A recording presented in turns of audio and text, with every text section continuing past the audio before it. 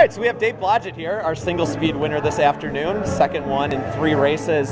So it looked like you and Tyler were kind of together, and then next time around you and Tyler weren't together. Where did you make your move? What happened?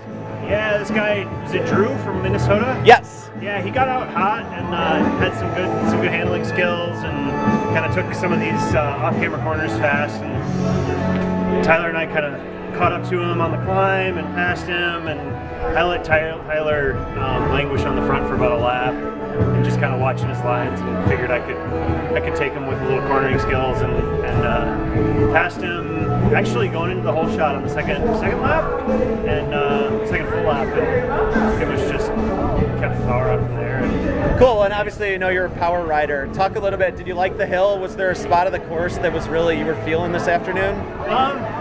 You know, funny enough, today I felt like I was making hay on accelerations out of corners.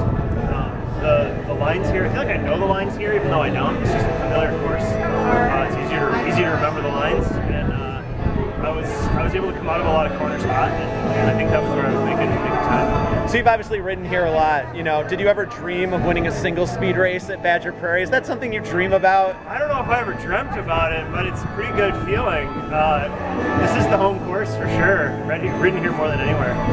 Cool, and finally, it looks like you and Tyler are looks like the story of the single seats. Do you want to talk a little bit about that battle, and are you enjoying it? Well, yeah, I mean, Tyler's hot on the first lap. He completely crushed the first time up the hill, but I feel like I've got a little more staying power later in the race, so it's going to be interesting to see how the season comes together and how fitness comes together.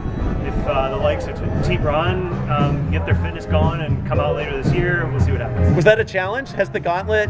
Oh, can we get the throw the glove down? Yeah. Get the gauntlet. We gotta get T. Braun out here racing. So Travis Braun, if you're listening, Dave Blodgett has thrown the gauntlet down. We want to see you on the start line of a Cat 1 race or a single speed race. We had a battle on mountain bikes yesterday. So.